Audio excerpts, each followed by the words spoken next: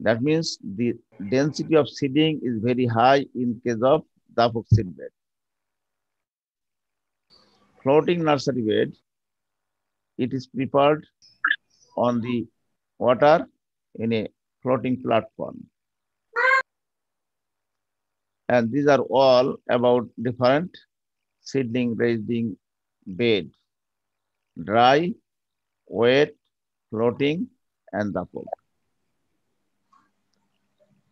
And then you will have to be careful in managing the seed bed so that you can get quality seedling from the seed bed.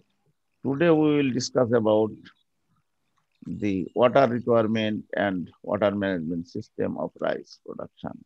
Although I told you different water saving methods and different system of rice cultivation. Irrigation water management in paddy. We will have to apply irrigation water to grow the rice if there is scarcity of water. Generally, 2000 to 3000 liter of water is required for 1 kilogram rice production. And total water requirement for rice is 1200 to 1400 millimeter. And you see, the water requirement of rice at different growth stages. For nursery bed preparation, around 5% water is gone. Main field preparation, that means paddling, requires 25% of the total water requirement. Planting to panicle initiation, around 40% water is required. PI to flowering, it requires 30%, and flowering to maturity, it requires 5% of the total water required for rice production. And you will have to maintain water depth at transplanting, shallow water, after transplanting 4 to 5 centimeters, and during tillering stage 2 to 3 centimeters. And sometimes mid-season drainage is required because drainage will encourage the tillering. If you want to discourage the tillering, you will have to maintain a high depth of 45 centimeters. And right near stage, there is no need of water stagnation. আমরা এখানে একটা জিনিস স্মরণ করাতে চাই। আগের দিন তোমাদেরকে AWD টেকনোলজি বলছিলাম। নরমালি কনভেনশনাল পদ্ধতিতে ফ্লাড ইরিগেশন দেওয়া হয় পাডেল ট্রান্সপ্লান্ট করে, কিন্তু AWDর ক্ষেত্রে আমরা কি করি, যে চারা লাগানো 10 থেকে 15 দিন পরে এই সময় পর্যন্ত শ্যালো ওয়াটার রাখতে হয়। এখানে খেয়াল করবা যে AWDর ক্ষেত্রে চারা লাগানোর পরের থেকে 10 থেকে 15 দিন পর্যন্ত জমিতে স্ট্যান্ডিং ওয়াটার রাখতে হয়। এই 15 দিনের দিকে যে আমরা ওই যে ম্যাজিক পাইপ বসাই, বসানোর পরে ওয়াটার মনিটরিং করে ইরিগেশন দিই, ওইটাকে বলা হয় AWD method. It saves 15 to 30% irrigation water. আচ্ছা, critical stages of water requirement: tillering, panicle initiation, boot leaf stage, এবং heading and flowering. আচ্ছা, during this stage, moisture level should be maintained at saturation level. Moisture stress, if moisture stress occur in active tillering phase, that will reduce 30% yield. And if it occurs during productive phase, then the yield will decline by 50 to 60%. Therefore, the reproductive phase is more critical than the tillering phase. Okay. আমাদের water requirement কোন ধরনের সয়েলে কিরকম? Clay লোম soil, সিল্টি clay লোম এবং Sandy লোম সয়েলে দেখো সবচেয়ে বেশি পানি লাগে হচ্ছে স্যান্ডি লোম সয়েলে এবং সবচেয়ে কম পানি লাগে ক্লে লোম সয়েলে। ক্লে সয়েল হলে আরো কম লাগবে। আচ্ছা, বোঝা গেছে তো? এখন তোমরা এইগুলো একটু পড়ে নিবা যে ওয়াটার ম্যানেজমেন্টের এফিসিয়েন্ট ওয়াটার ম্যানেজমেন্ট করতে গেলে কি করতে হবে। এই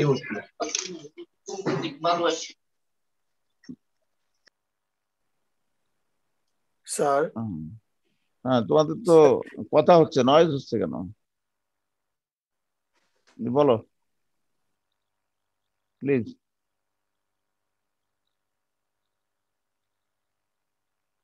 কেউ কি কিছু বলতেছিলা?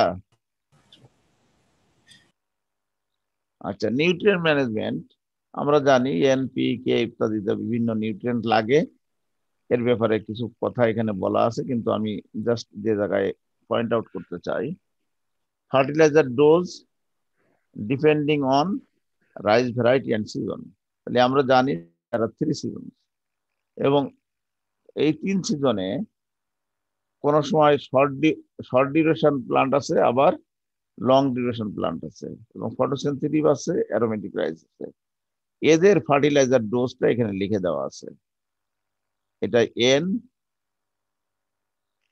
হ্যাঁ, N P K S zinc, N P K S zinc, এটা আমরা নিয়েছি এই বই থেকে, আধুনিক ধানের চাষ, এই বই থেকে আমরা এটা নিয়েছি। এখানে এটা এন এন নাই, এটা হচ্ছে urea, TSP, MOP, zinc sulphate, gypsum and zinc sulphate. Urea, TSP, MOP, gypsum and zinc sulphate, এই রেটে দিতে হবে। এখন খেয়াল করে দেখো, যখন ডিউরেশন বাড়ছে সেখানে বেশি লেগেছে, আর যেখানে ডিউরেশন কম সেখানে কম লাগছে। এটা একটু মনে রাখতে হবে। আর এখানে দেখো ফার্টিলাইজার অ্যাপ্লিকেশনের ক্ষেত্রে যে যেটা দেওয়া আছে, all fertilizers should be applied as basal, but urea should be given in 3 splits: 1/3 as basal, 1/3 as 15 days after transplanting, and 1/3 5 to 7 days before PI stage. আচ্ছা, PI স্টেজের আগে ইউরিয়া দিতে হবে 5 থেকে 7 দিন আগে, এবং দেখো সব জায়গায় লেখা আছে 5 থেকে 7 দিন আগে। কেন? এই কেন হচ্ছে, পিআই স্টেজ অত্যন্ত গুরুত্বপূর্ণ একটি স্টেজ। পিআই মানে পেনিকেল ইনিশিয়েশন। তো পেনিকেল ইনিশিয়েশন শুরু হয় তোমার মাইটোসিস দিয়ে। এই মাইটোসিস যে ডিভিশন গুলো আছে, এই মাইটোটিক ডিভিশন পরিচালনা করার জন্য প্রচুর এনার্জি লাগে। এই এনার্জি যদি সাপ্লাই ঠিক মতো না আসে, তাহলে কিন্তু পেনিকেলটা ভালো মতো পুষ্ট হবে না, যতগুলো নাম্বার অফ স্পাইকলেট তৈরি হওয়ার কথা সেটা হবে না। এই দিস ইজ ভেরি ইম্পর্টেন্ট। এবং পিআই স্টেজের সময়েই আমার ক্রপের গ্রোথ যেমন ভালো হবে, পরবর্তীতে আমার ইল্ড তত সুন্দর হবে, বেশি হবে। এই জন্যে we will have to be careful about fertiliser application, specially urea. এখন বোরো রাইসেরও দেখো 150 দিনের ভ্যারাইটি আছে, তার চেয়ে কম ভ্যারাইটি আছে, তাদের ডোজ দেওয়া আছে। তাহলে এই জিনিসগুলোকে আমাদের খেয়াল করতে হবে যে কোন সার দিব কতটুকু, এবং তার দেওয়ার সময়টা কিভাবে হবে। এবং এরপরে এসে এই মডার্ন টেকনোলজির মধ্যে আমরা লিফ কালার চার্টটাকে বলি ফার্টিলাইজার নাইট্রোজেন অ্যাপ্লিকেশনের ক্ষেত্রে। লিফ কালার চার্টে এ দেখো 1টা 2টা 3টা 4টা কালার আছে। এই কালারের এগেইনস্টে লিফটাকে দেখে আমরা খেয়াল করতে হয় যে আমার জমিতে ইউরিয়া দেওয়ার সময় হয়েছে কি হয় নাই। তাহলে আগে যে পদ্ধতি আমরা বলছি এটা হচ্ছে ট্রেডিশনাল মেথড, এই 3টা স্টেপে দিতে হবে। 1/3 করে। আবার অনেক জায়গায় কিন্তু 2 স্টেপের কথাও বলা আছে। কোন কোন জায়গায় এই যে ফটোসেনসিটিভ ভ্যারাইটির ক্ষেত্রে 2/3 এজ এ বেজাল এন্ড 1/3 এজ এফপিআই। এরকম বিভিন্ন পার্থক্য আছে, একটু পড়তে হবে। এখন লিফ কালার চার্ট, এইটাকে আমরা দেখতে হবে যে এখানে ভ্যালু আছে 2 থেকে 5, green, yellowish green two dark green. তো ইয়েলোইশ গ্রিন, ডার্ক গ্রিন। তো এই যে ভ্যালু গুলো আছে, এই ভ্যালুর মধ্যে আমরা দেখব মিলাইয়া যে কোন সময়টা কোন জায়গাটা ম্যাক্সিমাম ফিট হয়েছে। সেই জায়গায় এই কালারের কাছে কাছে হলে আমরা ছাড় দেব। এই যে বলছে leaf colour chart of 4 in application should be based on a critical LCC value of 4. Critical value of LCC 4. আমরা তাহলে leaf color chart is used to determine the timing of n application and it should be based on LCC value of 4. এখন আমরা fertiliser application নিয়ে আর কোনো কথা বলবো না, কারণ এটা তোমাদের অনেক পড়ালেখা করা আছে। ফার্টিলাইজার নিয়ে আমরা ফার্স্ট ইয়ারে পড়াইছি। তো এখানে integrated plant nutrient supply system, IPNS. This system is devoted to maintenance and adjustment of soil fertility and nutrient supply to an optimum level for sustaining the desired productivity through optimization of benefit from the all possible sources of integrated manner. INM is a prescription for developing a durable IPNS. IPNS for different agriculture should be optimized for achieving maximum productivity. এই কথাটা একটু খেয়াল করো। IPNS, integrated plant nutrient system. এই integrated plant nutrient system বা integrated nutrient management, এইটা করতে হবে বিভিন্ন জায়গায়, জমি এবং ফসলের ভ্যারাইটির উপরে নির্ভর করে। এটা করতে পারলে আমাদের যে দুইটা সমন্বয় হবে, একটা হচ্ছে ইনঅর্গানিক ফার্টিলাইজার এবং অর্গানিক ফার্টিলাইজারের সমন্বয় হয়ে ম্যাক্সিমাম প্রোডাক্টিভিটি কিভাবে পাওয়া যাবে। আর দ্বিতীয়ত হচ্ছে সয়েল হেলথটাকে মেনটেন করা যাবে, প্রোডাক্টিভিটি ইনক্রিজ করার সাথে সাথে এনভায়রনমেন্টাল কস্টকে মিনিমাইজ করা যাবে। এই হলো IPNS এর ধারণা। এখন আমরা সেকেন্ড আরেকটা আসি, যে প্রথম আমরা শিখলাম ইরিগেশন, তারপরে শিখেছি নিউট্রিয়েন্ট ম্যানেজমেন্ট। যদিও আমি বিস্তারিত বলি নাই, তুমি পড়লেই ইজিলি বুঝতে পারবা এবং জানা আছে। এখন আসি উইড ম্যানেজমেন্ট। উইড ম্যানেজমেন্ট এমনি আমরা জানি যে পাডেল transplanting is the most popular method of rice culture. এবং পাডেল transplanting A first 10 to 15 days the land is kept under water. Flooded condition is maintained for first 10 to 15 days. During this period, the crop get advantages of avoiding the competition of weeds. তাহলে আমরা প্রচলিত পদ্ধতি দেখি, পানি রেখে দেওয়া হয়, এই ফ্লাড ওয়াটারের মাধ্যমে আমরা আগাছা কিছুটা দমন করে থাকি। কিন্তু আমরা দুইটা সিস্টেম নিয়ে এখানে কথা বলবো, একটা হচ্ছে ওয়েট সিস্টেম আর একটা হলো ড্রাই সিস্টেম। ওয়েটের মধ্যে আছে একটা হচ্ছে ট্রান্সপ্লান্টিং আর একটা হচ্ছে ডাইরেক্ট সিডিং, আর ড্রাইয়ের মধ্যে শুধু ডাইরেক্ট সিডিং আছে। তো ওয়েটের তাহলে আমরা মোট পদ্ধতি পেলাম তিনটা, একটা হচ্ছে wait transplanted, wait direct seeded. Wait direct সিডের popular নাম কিন্তু ড্রাম সিডার মেথড, এটা মাথার মধ্যে রাখতে হবে। Drum seeding technique means the wet direct seeding, R direct seeding method এটা আলাদা আরেকটি মেথড। তাহলে তিনটা মেথডের আগাছা নিয়ন্ত্রণ কিন্তু তিন ধরনের। হ্যালো, তিনটি মেথডের আগাছা নিয়ন্ত্রণ কিন্তু তিন ধরনের। একটা হচ্ছে ড্রাই কন্ডিশন, একটা হচ্ছে ওয়েট কন্ডিশন। এখন ওয়েট কন্ডিশনের দুইটা অবস্থা, যেটা পার্ডেল ট্রান্সপ্লান্টিং করা হয়, there we should keep standing water for 10 to 15 days। এই 10 to 15 days রাখার কারণে আমার প্রাইমারি যে উইড ইমার্জ হওয়ার কথা, এটা অনেক সময় কমে যায়।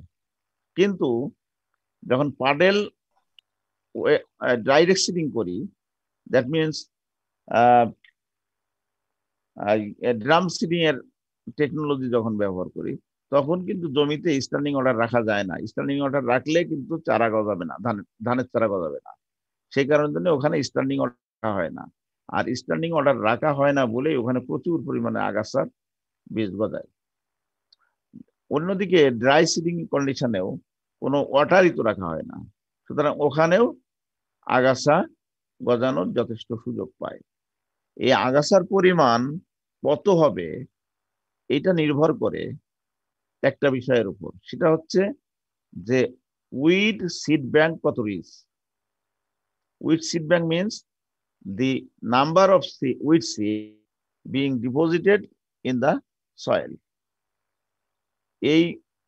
এইটার উপরেই নির্ভর করে কি পরিমাণ ব্যবস্থা আমাকে নিতে হবে। আমাদের দেশে সাধারণত কি করে, উইথ সিড ব্যাংককে রিচ করার জন্য যত পদ্ধতি আছে সবটাই করে ফেলে কৃষকরা।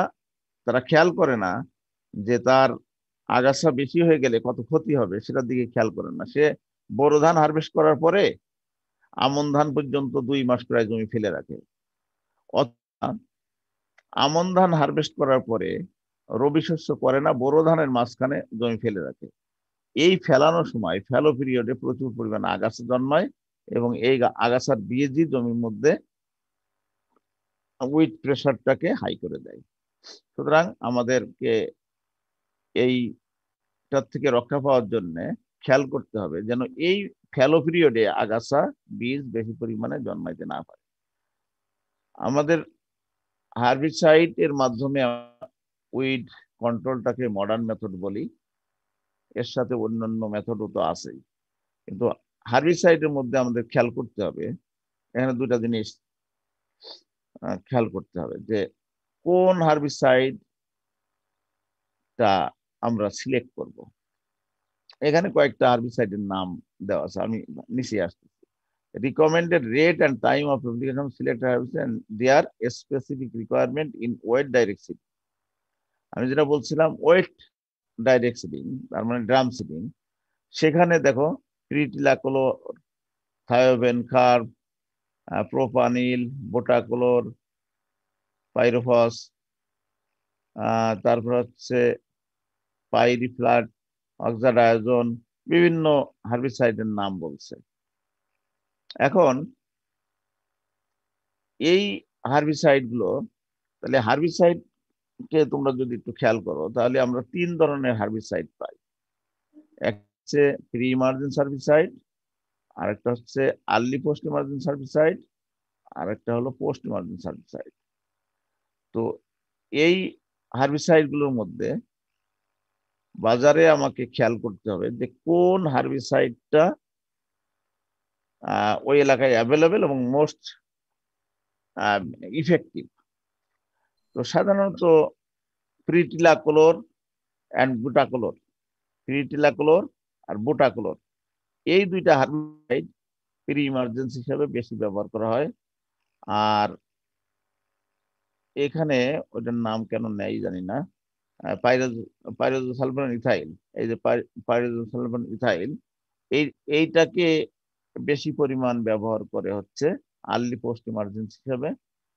আর হচ্ছে এই 2,4-D, এই 2,4-Dটাকে ব্যবহার করা হয় পোস্ট ইমার্জেন্সি হিসাবে। এই যে আর্লি প্রি ইমার্জেন্সি অথবা প্রোপানিল বা বুটাকোলোর, এটা হচ্ছে ফসল লাগানোর 1 থেকে 5 দিনের মধ্যে ছিটাইতে হয়। আর এরপরে যেটা পাইরোজোসালফান ইথাইল, এটা হচ্ছে 15 থেকে 20 দিনের মধ্যে ছিটাইতে হয়। চারা লাগানো বা বীজ বোনার। এরপরে হচ্ছে 2,4-D, এটা 30 থেকে 35 দিনের মধ্যে ছিটাইতে হয়। এ হলো হার্বিসাইড সংক্রান্ত বক্তব্য।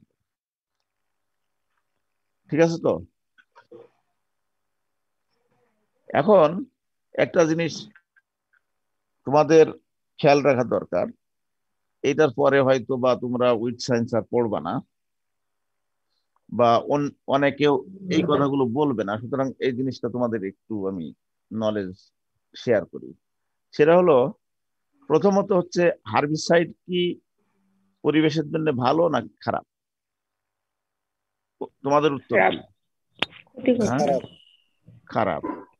অতিরিক্ত আচ্ছা, ব্যবহার করা খারাপ, কিন্তু পরিমিত পরিমাণ ব্যবহার করলে কোনো ক্ষতি হয় না স্যার। হার্বিসাইড তো খুব বেশি বিষাক্ত না। আচ্ছা, যাক, অনেকগুলো কথা আসছে। আমি তাহলে প্রথম যে এই টেবিলটা এখানে দেখো, এই টেবিলে বলা হয়েছে যে এগুলো টক্সিসিটি কেমন। এই টক্সিসিটি দেখো, এখানে বলছে লো, এটা মডারেট, লো মডারেট, হাই না। তার মানে যে হার্বিসাইড গুলো আমাদের আছে, এগুলো টক্সিসিটি হচ্ছে লো টু মডারেট। এখন এই যে এখানে LC50, এলসি মানে কি হচ্ছে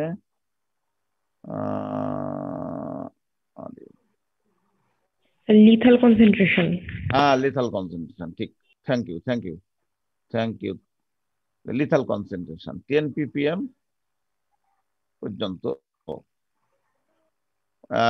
এখন আমরা যে জিনিসটা আমরা এখানে একটু মনে রাখতে চাই, প্রশ্ন উঠাইছিলাম যে হার্বিসাইড ভালো নাকি মন্দ। তো এখানে প্রথম উত্তর হলো মন্দ, কারণ any chemical that will cause environmental problem. কিন্তু মন্দটার সে ভালো বেশি হবে নাকি কম হবে, সেটা এখান থেকে আমরা চিন্তা করব। সেটা হলো যে এই ফিশের টক্সিসিটির উপরে ভিত্তি করে এটা হয়তো এমন ভাবে করছে যে এই জমি থেকে পানিটা গেল, যায় কোনো একটা এর মধ্যে পড়তেছে, ওয়াটার বডিজের মধ্যে পড়তেছে। এখন অনেক হার্বিসাইড দেখা যায় 5 থেকে 7 দিনের মধ্যেই তার রেসিডুয়াল টক্সিসিটি নষ্ট হয়ে যায়। অনেকটা বেশি দিন পর্যন্ত থাকে, অনেকটা 3 বছর, 5 বছর, 7 বছর পর্যন্ত থাকে। তো তার টক্সিসিটির দিকে খেয়াল করে তারপরে তার যে লাইফ, হাফ লাইফ বলি বা যেটা বলি রেসিডুয়াল পিরিয়ড, এই পিরিয়ডকে আমি যদি শর্ট পিরিয়ডের কোনো হার্বিসাইড খুঁজে বের করি, তাহলে দ্যাট উইল বি সেফ। সুতরাং পরিবেশের জন্য খুব বেশি ক্ষতিকারক যে সমস্ত হার্বিসাইড, এইগুলোকে আমাদের বাদ দিতে হবে। এবং নতুন নতুন যে সমস্ত মলিকুল গুলো আসতেছে, যেগুলো খুব মানে পারসিস্টেন্স শর্ট পারসিস্টেন্স ওয়ালা হার্বিসাইড গুলো নিতে হবে। সেকেন্ড যে জায়গাটা আমাদের খেয়াল করতে হবে, যে হার্বিসাইড বলা হয় যে তার পরিবেশের ব্যাপারটা আমরা আসলাম, এখন ফলন। অধিকাংশ ক্ষেত্রে আমরা দেখছি হার্বিসাইড যদি ব্যবহার করি, ফসলের ফলন কিন্তু বেড়ে যায়, ফসলের ফলন কমে না।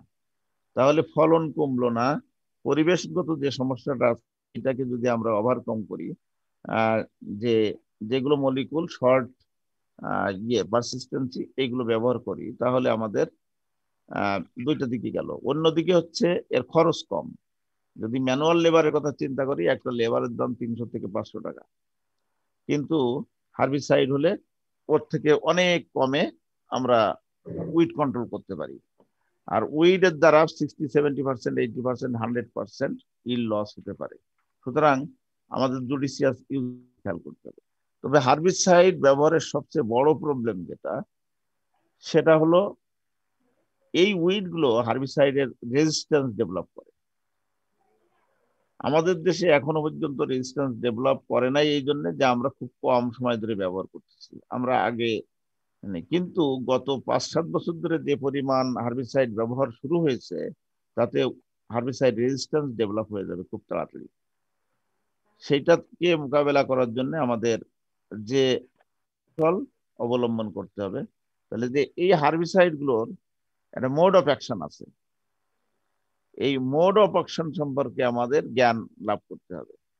যে ধরতে হবে যে যে কোনো হার্বিসাইডের মোড অফ অ্যাকশন তার অন্য ধরনের মোড অফ অ্যাকশন ওয়ালা হার্বিসাইডের সাথে অল্টারনেট করতে হবে, যেন একই ধরনের হার্বিসাইড বারবার ব্যবহার করলে রেজিস্ট্যান্স ডেভেলপ হয়, কিন্তু অল্টারনেট হার্বিসাইড ব্যবহার করলে রেজিস্ট্যান্স ডেভেলপ করতে পারে না। তো এই অল্টারনেট হার্বিসাইড ব্যবহার করার ব্যবস্থা রাখতে হবে। তোমাদের এতখানি পর্যন্ত এই মুহূর্তে জানার দরকার নেই। আমরা মাস্টার ডিগ্রিতে ওইগুলো পড়াই, বা অ্যাডভান্স লেভেলে ওই করি, বা আমরা রিসার্চও করি ওই অল্টারনেট হার্বিসাইড কিভাবে খুঁজে বের করা যায় এটা নিয়ে। তো এখন অন্য আরেকটি কথা বলি, সেটা হচ্ছে ড্রাই এর কথা বললাম। এখন ওই ড্রাইতে কি হার্বিসাইড ব্যবহার করব?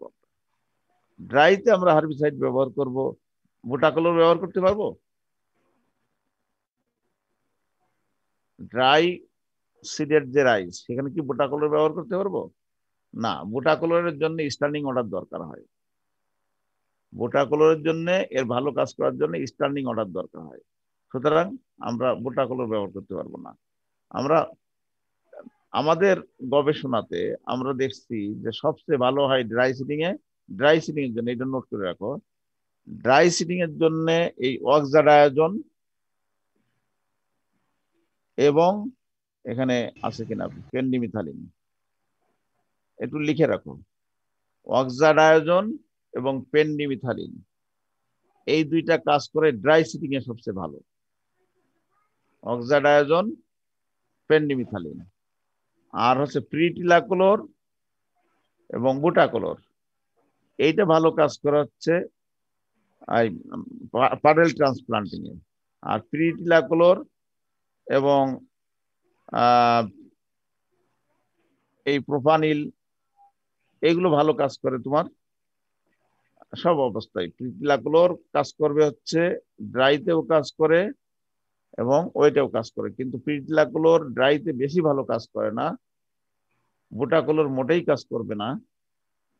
আচ্ছা, তোমাদের আরেকটি মেথড সম্পর্কে মনে হয় একটু বলতে ভুলে গেছি আমি।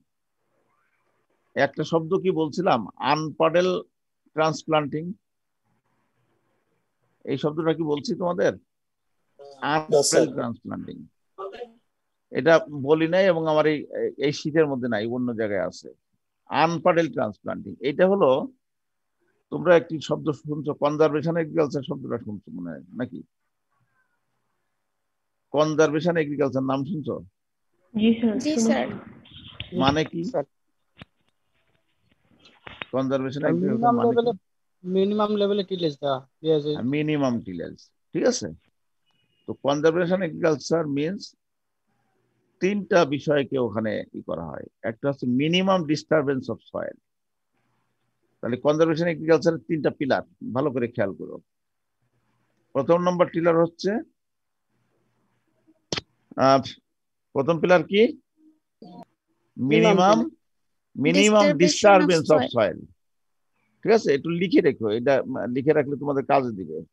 অন্যরাও পড়াবে হয়তো, কনজারভেশন এগ্রিকালচার পড়াবে কোনো সাবজেক্টে কেউ, আমি জানি না, তবে আমি বলতেছি এটা ভালো করে খেয়াল করো।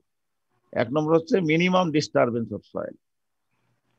দুই নম্বর হচ্ছে ক্রপ রোটেশন। দুই নম্বর হচ্ছে ক্রপ রোটেশন। আর তিন নম্বর হলো মালচিং। এই তিনটা জিনিস মিলাইয়া হচ্ছে কনজারভেশন এগ্রিকালচার। তাহলে তিনটা কি কি পাইলাম আমরা? Minimum disturbance of soil, say no tillage হতে পারে, মিনিমাম টিলেজ হতে পারে, কনজারভেটিভ টিলেজ হতে পারে, what it may be, we will not give the full cultivation to the land. সেকেন্ডটা হলো আমাদের ক্রপ রোটেশন ফলো করতে হবে, ক্রপিং প্যাটার্ন বা রোটেশন ফলো করতে হবে। আর তিন নম্বর হলো মালচিং করতে হবে, ঠিক আছে, রেসিডিউ রিটেনশন। মালচিং মানে রেসিডিউ রিটেনশন। এই তিনটা পিলারের উপরে কনজারভেশন এগ্রিকালচারকে প্রতিষ্ঠা করা হয়েছে। আর এই conservation agriculture will be the main stream agriculture in near future. এই মুহূর্তে আমাদের যে ট্রেডিশনাল এগ্রিকালচার আছে, এই ট্রেডিশনাল এগ্রিকালচার হয়তো বা একদিন আমরা নিজেরাই প্রয়োজনের তাগিদে চেঞ্জ করে আমাদের দেশে আমাদের 100% জমি হয়তো ওই কনজারভেশন এগ্রিকালচারে চলে যেতে হবে।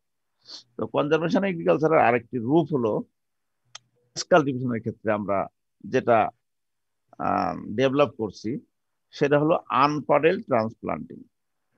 আনপাডেল ট্রান্সপ্লান্টিং অর্থ হলো, ধরে নাও তুমি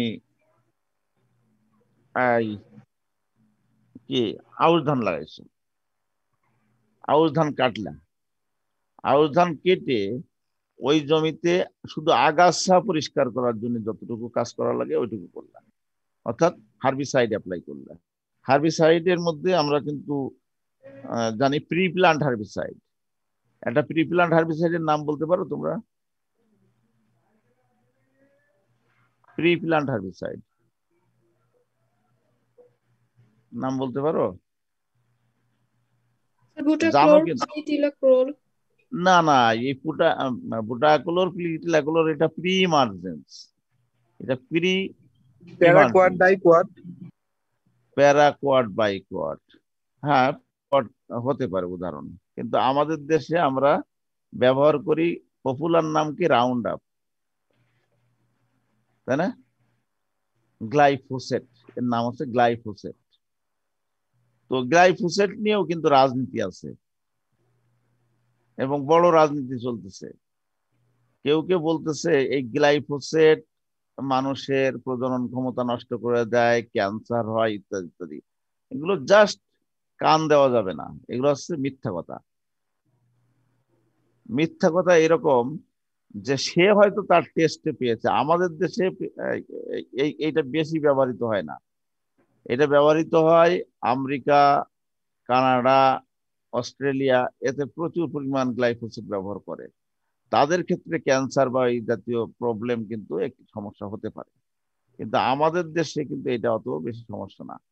তারা জেনেটিক্যালি মডিফাইড ক্রপ বেশি ব্যবহার করে, আমাদের দেশে জেনেটিক্যালি মডিফাইড ক্রপ বেশি ব্যবহার করি না। এই জেনেটিক্যালি মডিফাইড ক্রপ এর ক্ষেত্রে ওইটা করে থাকে। আচ্ছা, আমরা যেটা বলতেছিলাম আনপ্যারেন্ট ট্রান্সপ্লান্টিং হলো তুমি জমিটাকে ক্লিন করবা থ্রো হার্বিসাইড অ্যাপ্লিকেশন। এর ক্ষেত্রে প্যারাকোয়াড ব্যবহার করতে পারো অথবা গ্লাইফোসেট ব্যবহার করবা। Glyphosate is widely used. তাহলে জমিটা আমি চাষ দিব না, কিন্তু এর আগে যে ধান ছিল ওই ওই যে স্ট্র ওর মধ্য দিয়ে মাঝখান দিয়ে আমি শুধু ধানটা লাগিয়ে দিব। আপাতত আমরা হাত দিয়ে লাগাচ্ছি, কিন্তু ভবিষ্যতে হয়তো ট্রান্সপ্লান্টার এমন ভাবে আসবে যে ওই মাঝখান দিয়েই ট্রান্সপ্লান্টিং করতে পারবে, এরকম সুযোগ তৈরি হবে। এতে কি হয়, এই আনপ্যারেল ট্রান্সপ্লান্টিং এ আমরা আশ্চর্যজনক ভাবে একটা জিনিস লক্ষ্য করছি। আনপ্যারেল ট্রান্সপ্লান্টিং এর ফলন প্যাডেল ট্রান্সপ্লান্টিং এর চেয়ে বেশি। আরো একটা জিনিস, আনপ্যাডেল অর্থাৎ জমি যদি আমি চাষ না করি, প্যাডলিং না করি, ওই যে আমরা ধান লাগানোর জন্য কি যন্ত্র ব্যবহার করি যেন? Rice transplanter. Rice transplanter is seedling transplanting very easy in the unpaddled system than the paddled system. সুতরাং তোমাদের মনে রাখতে হবে যে আনপাডেল ট্রান্সপ্লান্টিং একটি নিউ সিস্টেম। এই সিস্টেমের সুবিধা হলো জমি তৈরি করার কোনো খরচ নাই, বরঞ্চ এইটাতে যদি 2-3 বছর ধরে করা যায়, অর্থাৎ কনজারভেশন এগ্রিকালচারের ফুল প্রিন্সিপাল মেনে চলা হয়, তাহলে জমিতে চাষ করার কোনো প্রয়োজন পড়ে না, বরঞ্চ দি yield is higher in case of unparalleled transplanting than the parallel transplanting system. ঠিক আছে, বোঝা গেছে তো? প্যাডেল ট্রান্সপ্লান্টিং এর থেকে বেশি এফিসিয়েন্ট হলো আনপ্যাডেল transplanting. That means conservation agriculture is more efficient than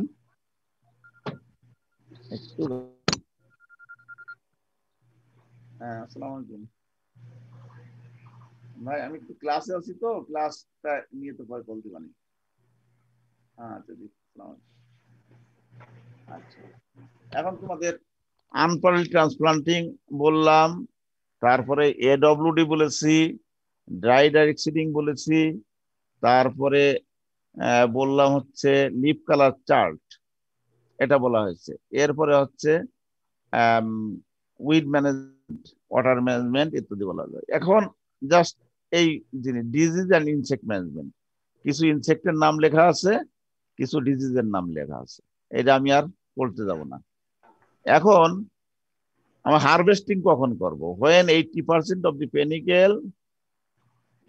panicles become straw colored, that means 18 to 22% moisture, or the harvesting is done in between 28 to 30 days after heading for dry season, and in the wet season it should be 34 to 38 days after heading.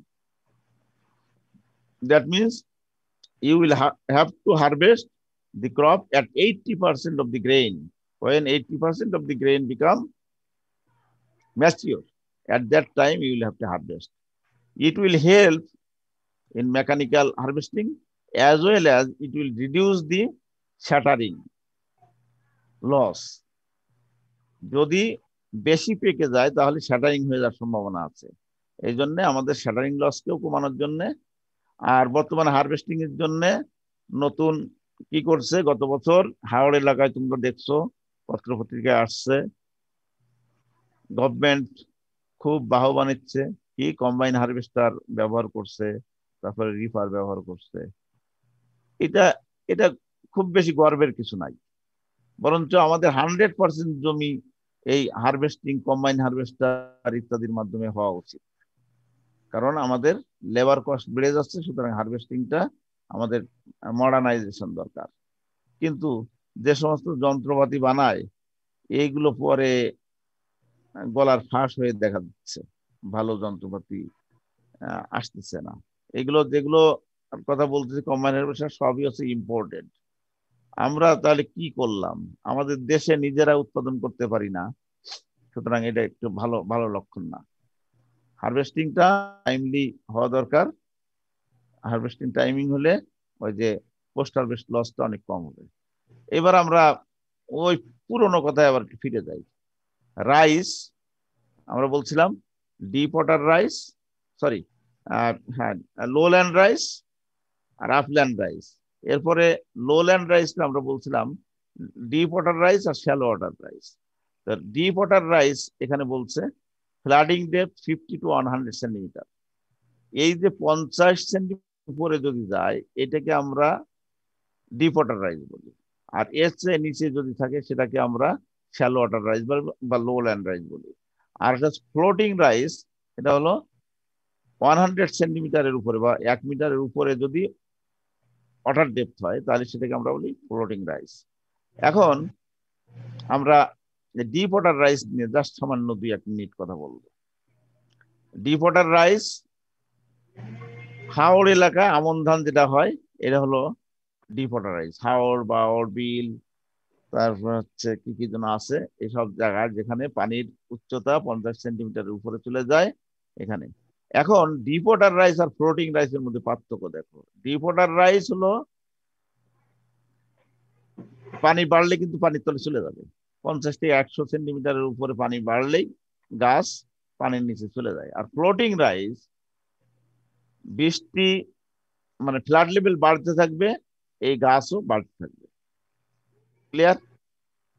Deep water rice or deep water rice, floating rice is a deep water rice, but it is different in that the floating rice will continue to grow and it will try to keep or try to avoid submergence, but it will not be able to.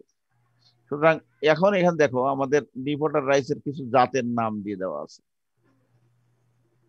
Deep water রাইসের কিছু জাতের নাম দিয়ে দেওয়া আছে, এই বাদশাহ ভোগ, BR5, জাসোবালাম, এগুলো একটু একটু মনে রাখো, কারণ ডিপ ওয়াটার রাইসের এই জাতগুলোর নাম কিন্তু জিজ্ঞেস করবে, ভাইভাতে জিজ্ঞেস করুক আর আমরা পরীক্ষায় দিই, জাতের নামগুলো একটু মনে রাখো। যদিও এগুলো এত বেশি প্রচলিত নাই, তারপরেও এটা আমাদের জানা থাকতে হবে। ফ্লোটিং রাইসে কি হয়, ওয়াটার ডেপথ বাড়তে থাকে, এ গাছও বাড়তে থাকে। তার মেকানিজম কি? মেকানিজম হলো যে একটা হলো ফ্লোটার জন্য সে বাড়বে, ইলংগেশন হবে। এই ইলংগেশনটা হয় ওর মধ্যে ইয়ে থাকে জিবরেলিক অ্যাসিড। এই জিবরেলিক অ্যাসিড ইয়ে হয় কই, আচ্ছা, জিবরেলিক অ্যাসিড রিলিজ হয় যখন গাছ পানির নিচে চলে থাকে, তখন ওই ইন্টারনোডে যে জিবরেলিক অ্যাসিড থাকে, ওই ইন্টারনোড ইলংগেশন এই যে টেক্স প্লেস।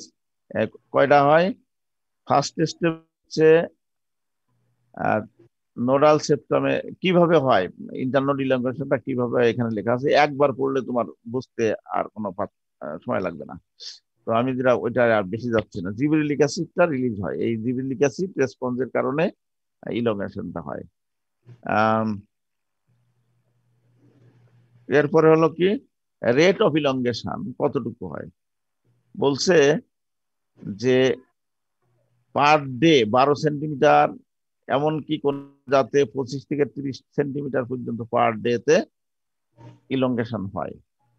তো এই ইলংগেশন হওয়ার কারণে এই ফ্লোটিং রাইস টিকে থাকতে পারে। আচ্ছা, এখন আমরা আরেকটু কথা বলি, সেটা হলো যে এই যে ফ্লোটিং রাইসের ফলন কেমন? ফ্লোটিং রাইসের ফলন কেমন? ফ্লোটিং রাইসের ফলন হচ্ছে খুবই কম। কারণ কি? ফ্লোটিং রাইস এই যে বাড়লো, এই বাড়ার পরে আবার পানি ধরো রিসিশন হয়ে গেল, ও আবার নিচে চলে যায়। যখনই ফ্লোটিং রাইস পানির উপরে স্ট্যান্ডিং হলো, তখনই ওইখান থেকে নোট থেকে কিন্তু শিকড় গজাবে, নিজে টিকে থাকার জন্য চেষ্টা করবে। আবার যখন পানি নেমে যাবে আবার নিচে যাবে। তার মানে জীবনটার যত এনার্জি সবটাই চলে যায় তার টিকে থাকার জন্য, রুটিং হওয়ার জন্য। ফলে তার ম্যাক্সিমাম এনার্জি এখানে চলে যাওয়ার কারণে ফাইনালি তার ফলনটা পেনিকেল পেনিকেলের মানে পেনিকেল মোটা হয়, কিন্তু ভালো ফলন হওয়ার সুযোগ থাকে না তার। সুতরাং এই, আচ্ছা, ডিপ ওয়াটার রাইস। আরেকটা জিনিস হচ্ছে রায়দা রাইস। আরেকটা শব্দ তোমরা লিখে রাখো, আমি এখানে নোটে লিখি নাই।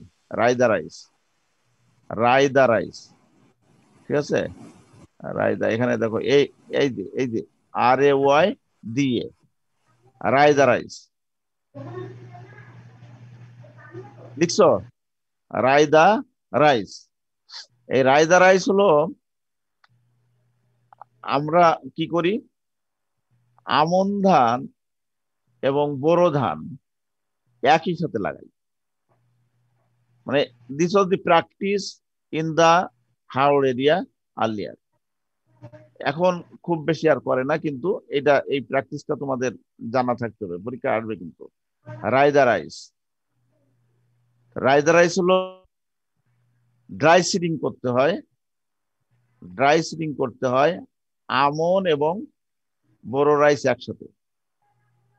এই বোরো রাইস উঠে যাবে আর তার মধ্যে আমনটা থেকে যাবে।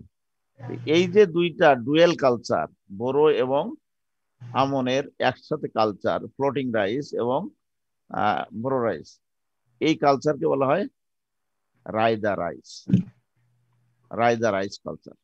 আচ্ছা, এই পর্যন্ত গেল। এখন আমরা লাস্ট পয়েন্টটা বলে শেষ করি। আমরা রাইস উৎপাদন করলাম, এখন রাইস বিক্রি করতে চাই, খাইতে চাই, তাহলে এর ক্যাটাগরিটা কি কি আছে দেখো। Based on length wait ratio, rice can be divided into 4 groups: slender, medium, bold, round. Cylinder হলো লেন্থ ওয়েট রেশিও হচ্ছে 3, medium 2.1 to 3, bold 1.1 to 2, and round less than 1.1. তাহলে আমরা একটি রাইস নিয়ে তার লেন্থ এবং ওয়েট রেশিও যদি এই ভিন্ন ক্যাটাগরির মধ্যে পাই, তাহলে আমরা বলতে পারবো যে কোন ক্যাটাগরির রাইস এটা। আর একটা আছে শুধু লেন্থের উপরে যদি ভিত্তি করে আমরা রাইসটাকে ক্যাটাগরি করি, তাহলে 4টা ক্যাটাগরি: এক্সট্রা লং, লং এবং শর্ট। এটা মিলিমিটারে। Extra long, long, medium, short. এখন আমরা রাইসের কোয়ালিটি যদি খেয়াল করি, তাহলে প্রথম হচ্ছে মিলিং কোয়ালিটি। মিলিং কোয়ালিটিতে যদি আমরা যাই, আমরা দেখব যে অনেক সময় ধান ছাড়াই করার পরে ওর ভিতরে কিছু সাদা সাদা পেট দেখা যায়, সাদা অংশ দেখা যায়। দেখবো যে চাইল অনেক ভিতরে সাদা। এই সাদা ক্যারেক্টার কিন্তু ভালো না। এটাকে বলা হয় হোয়াইট বেলি বা চকি রাইস। হোয়াইট বেলি বা চকি রাইস। এই হোয়াইট বেলি হলে এই ধানটাকে আমরা ভালো বলি না। তো এই হোয়াইট বেলিটা কেন হয়? হোয়াইট বেলিটা হয় সাধারণত যদি টেম্পারেচার হাই হয় এবং হিউমিডিটি হাই থাকে, তাহলে ওই কন্ডিশনে যে ধানগুলো উৎপন্ন হয় তার গ্রেন ডেভেলপমেন্ট হয়, ওই হোয়াইট বেলি ফর্ম করে, এন্ডোস্পার্ম অ্যাপিয়ারেন্স। এবং গ্রেন লেন্থ এবং সাইজ এর উপরে ভিত্তি করে সাধারণত লং গ্রেন রাইস বেশি পছন্দ করে মানুষ, এবং দাম বেশি, যেমন বাসমতি, তো দাম বেশি। আর bright straw colour husk is an indicator of healthy grain development. Straw colour husk মানে ধান যদি আমি দেখি ব্রাইট স্ট্র কালার হয়েছে, এটা আমি মনে করবো যে আবার কালো ধান না, কালো ধানও চিকচিক করে। কালো ধান যদি চিকচিক করে বোল্ড দেখা যায়, তাহলে বুঝতে হবে যে এই গ্রেইনটা ভালো গ্রেইন হয়েছে এবং সেখান থেকে আমি বেশি ভালো চাইল পাবো। আচ্ছা, এরপরে হচ্ছে অ্যারোমা। অ্যারোমা দেখো 2 অ্যাসিটাইল 1 পাইরোলিন, এই একটা ভোলাটাইল অয়েল ফ্র্যাকশন, এইটার জন্য আমরা অ্যারোমা পেয়ে থাকি। এবং অ্যারোমেটিক রাইস আর নন অ্যারোমেটিক রাইস, অ্যারোমেটিক্সের উদাহরণ কিন্তু আমি শুরুতে দিয়ে আসছি, বিরিধান 50-34। আর হচ্ছে লোকালগুলোর নাম তো তোমরা জানো, কালোজিরা, স্বাক্ষরখানা, তারপরে কি কি আছে যেন, ওই নামগুলো কিন্তু একটু খেয়াল করে নেবা। আচ্ছা, ইটিং কোয়ালিটি। ইটিং কোয়ালিটির মধ্যে আমরা আমাদের দেশের জন্য আমরা পছন্দ করি নন স্টিকি রাইস এবং tender, non sticky tender rice. কিন্তু জাপানিজরা জাপনিকা বা জাপনিকা যে এলাকায় হয়, জাপান, চায়না, কোরিয়া, এরা কিন্তু স্টিকি রাইস পছন্দ করে, ওরা স্টিকি রাইস খায়। তো এ হলো আমাদের আর নিউট্রিশনাল কোয়ালিটি তোমরা যে কোনো জায়গা থেকে দেখে নিও রাইসের মধ্যে কি কি কি কি নিউট্রিয়েন্ট থাকে। এখন আমাদের দেশে কাজ করতেছে কি, জিঙ্ক এনরিচ করতে চায়, তারপর আছে ভিটামিন এ এনরিচ করতে চায়, বিভিন্ন ভাবে এনরিচ করে একই রাইসের মধ্যে থেকে আমরা যে খাদ্যদ্রব্য খাই তার প্রায় 26% আসে হচ্ছে রাইস থেকে, সরি প্রোটিন আসে রাইস থেকে। এত বেশি পরিমাণ আমরা রাইস খাই, সুতরাং প্রোটিন এনরিচ রাইসও উদ্ভাবন করার জন্য চেষ্টা করতেছে। আচ্ছা, এই হলো আমাদের রাইস সংক্রান্ত বক্তব্য। যদি কিছু বাদ পড়ে থাকে পরবর্তীতে জানাবো, আর যদি বাদ না থাকে তাহলে এই পর্যন্তই হলো আমাদের শেষ। তোমাদের কোনো বক্তব্য আছে? হ্যালো, কোনো